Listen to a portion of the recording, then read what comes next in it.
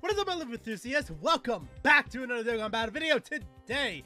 I do want to talk about this little topic about this brand new merge Zamasu EZA, and I don't know how I feel about it, honestly. Because I've been gone, and since I came back from South America, obviously this event came up. I barely kept up about like the whole merge Zamasu EZA and stuff, and then when I finally got into it, I kind of realized this guy is just like, he's just very wonky still, and not the best, but he's still very good at the same time. He's definitely gonna hit me. He's hitting hard, by the way, because the fact that after he's EZA, if you have him Rainbow, he's at 18,000 attack, and he's gonna be hitting hard with the actual like bonus of an attack of 140%. Yeah, he hits hard, but definitely his defense is still very, very lacking. Only at 10. He's only at 10,000. So, I don't know, man. Like, this EZA, like, I can't tell if this is, like, disappointing or is this, a good EZA. I think it's on a middle ground. Because I do want to, I did this little snort thing again. Why do I do that?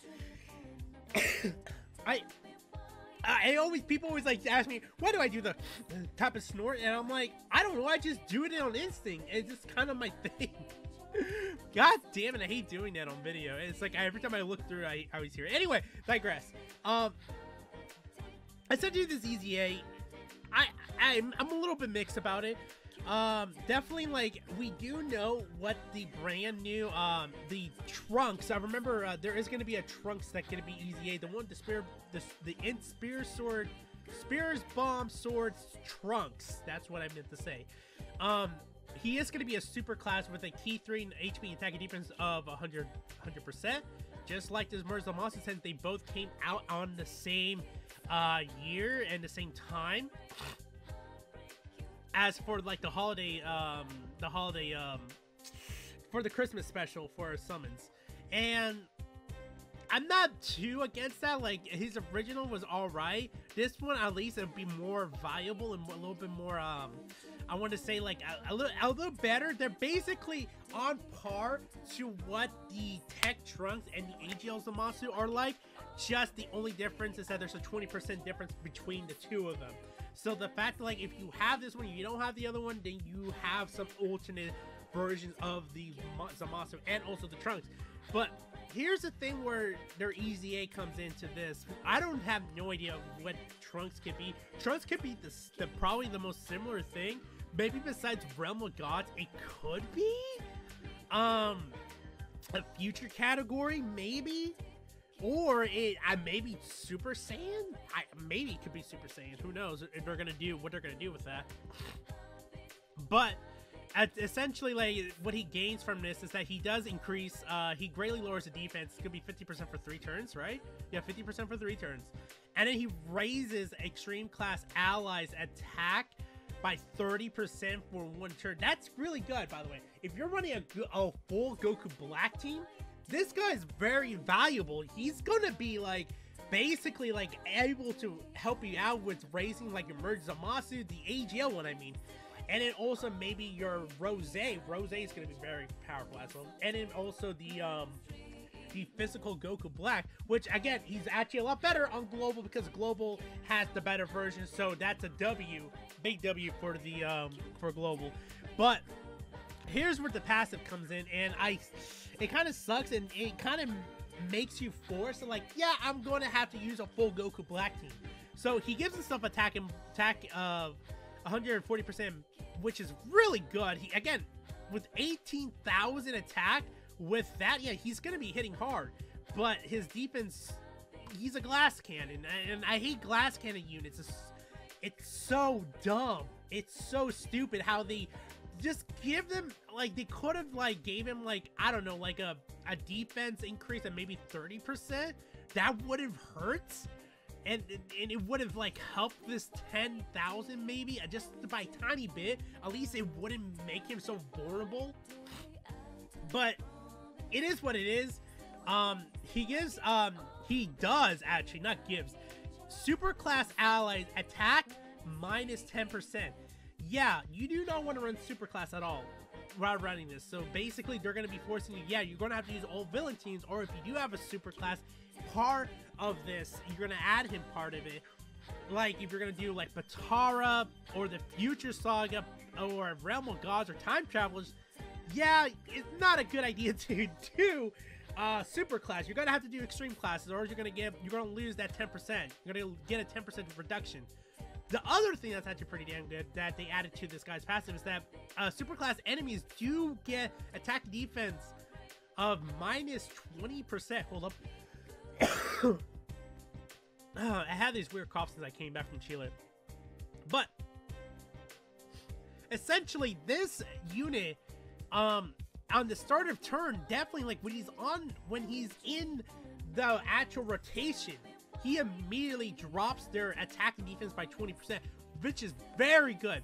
And this is the last good part, kicker, is that extreme class Realm of Gods category allies defense plus 50%. I don't know. Hold up, because if I go through this, if I go to Realm of Gods, and we go through the leader, which is Zamasu, this guy, he definitely will be a lot more valuable, I guess, with him, because they do share the exact same link sets, but also the fact that he's actually going to be getting the, yeah, like, his defense is actually, it's going to be helpful for this guy. Like, the problem with this guy, I remember I was hyping this guy up a lot, but the problem with him now, I don't like him, is because he is a glass cannon, just like his other counterparts. And the fact that, like, we can actually fix that just a tiny bit because he's getting that 50%, yeah, it's gonna be very good. But at the same time, like, especially when he's in this form, he's just like, yeah, he's again, like, he hits hard, but he's a glass cannon. So definitely, this whole 50% will definitely help out him. But just to the point that it's like, you know, at least you can run ATL Zamasu again without being worried. As long as you have this guy on rotation, obviously. But the thing is, again, this guy's going to be getting hit hard because he is a glass cannon. So it's like they fixed this guy for giving him a partner that could fix his defense, but in the act, they kind of fucked this guy up. So it's just like, well, fuck. What's the point? I don't know. It's just, it's so difficult to say. But, like, anyway, like, 11,000 is better than 10,000, I assume, and plus you're getting the 50%. But I think the other thing that really annoys me about this EZA is that it is definitely the weakness is the worthy rivals. And what I really hate about the worthy rivals is that right now, officially, the only category lead we have is Piccolo. Like, yes, there is the Vegeta Blue, but that's only on global at the moment. Us people who play JP, we only have this option, and I have this Vegeta too. I have him ready to be rainbowed on my JP account, but he does not have his awakening, so he's kind of just shit at this moment because his pre-awakening sucks. His pre-awakening just sucks balls. So at this point, like, obviously you would need Piccolo. Well, I don't have Piccolo. I'm one of those suckers who didn't summon on his initial banner because his initial banner sucked on JP, and then when he came back, I'm like saying this, screw Android 13. I'm not spending money on him because Android 13 just kind of sucks too. And also, worthy rivals. You can't use these Piccolos. You don't want to use Yamcha for certain. You don't want to use Yamcha. Only ones you could really use are basically the Vegeta, maybe the Piccon if you really cared. The Beerus, and maybe the base form Vegeta.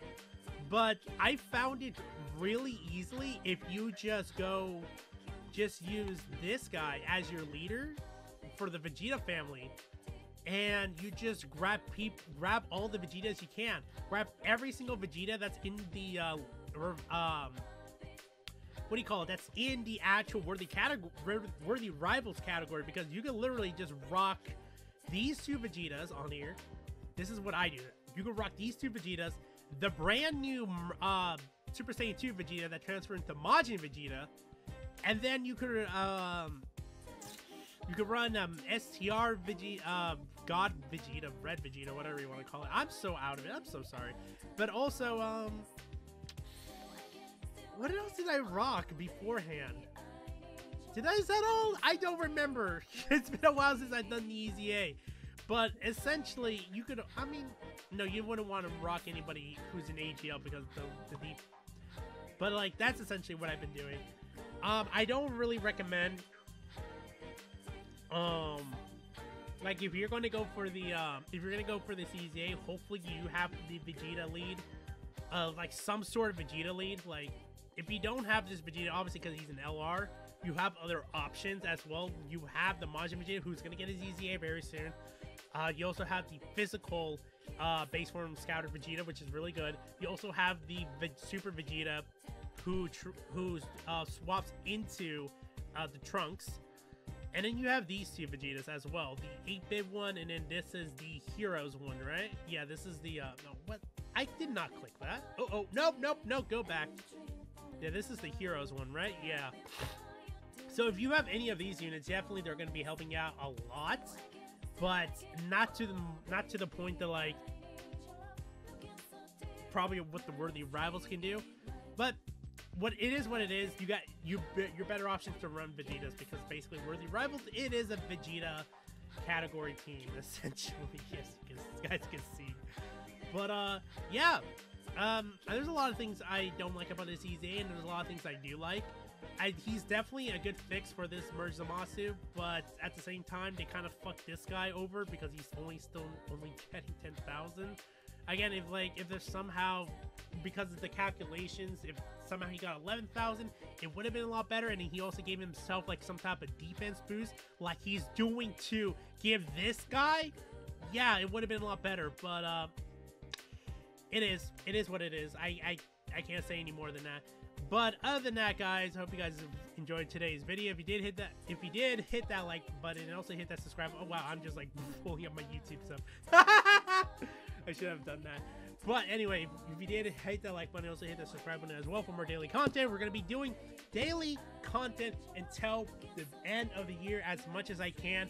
I do feel confident about all of this. I do really want to grow something off of this. Obviously, like, I'm still a beginner, so who knows? I might be fucked in the future. I don't care. I just want to do this for fun. But other than that, hope you guys have yourself a goddamn good one. And I see you guys next time on the next video. Alright? And then the next video is going to be a big doozy. I'll say that much. Anyway, see you guys later.